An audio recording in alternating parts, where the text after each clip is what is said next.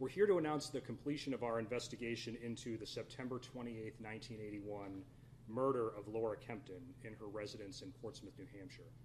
Ms. Kempton was 23 when she was taken from us all too soon, and for 40 years this terrible crime that took her life has remained unsolved.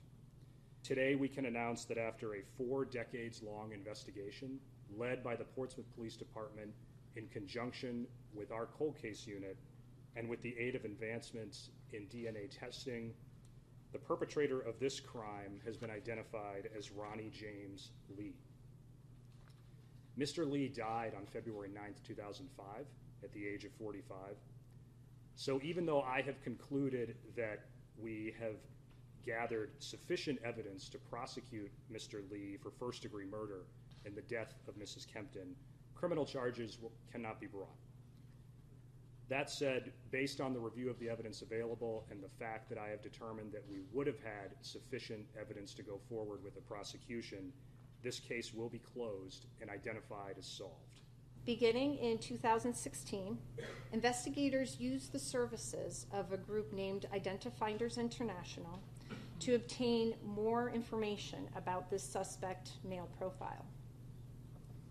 First, to determine his heritage, then his familial contacts and connections, and finally, through more advancements in the technology, the perpetrator's specific identity.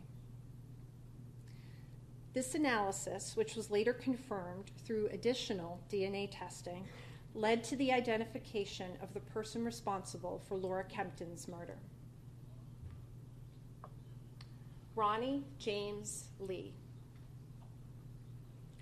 Mr. Lee was 21 years old at the time that he assaulted and murdered Laura Kempton. There is no indication that he knew or was acquainted with Laura Kempton, but he lived and worked in the Portsmouth area at the time of her murder.